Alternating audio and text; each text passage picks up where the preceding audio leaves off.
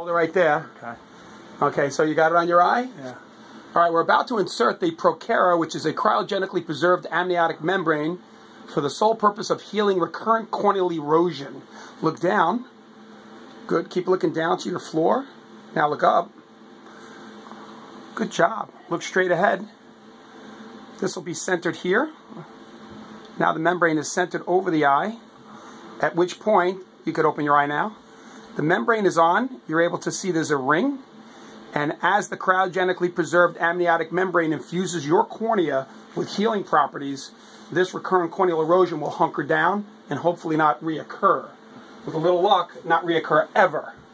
I'm going to give you a little partial torsorrhaphy. I'll show you how to do that.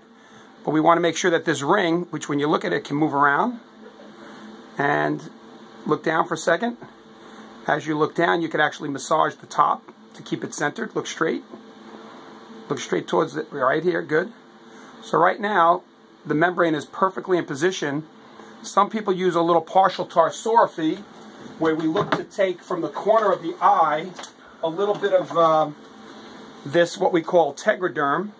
And tegaderm is then used to give a partial closure of the eye. Some of these come in different sizes and can be cut.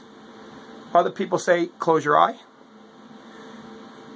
A partial closure allows for the membrane to not come out. Now you can open your eye and you'll see it'll be hard to open.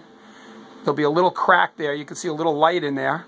This would be a partial eye closure, partial torsorrhaphy, and with the use of this tegaderm. But if you notice, it still leaves an opportunity for you to put an ophthalmic drop in. I'm going to be giving you drops, 1 drop in the right eye 4 times a day till I see you again.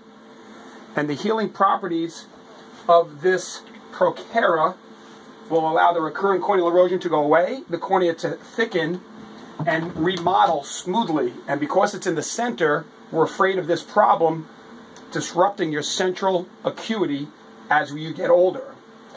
So that's what we're going to do. All right.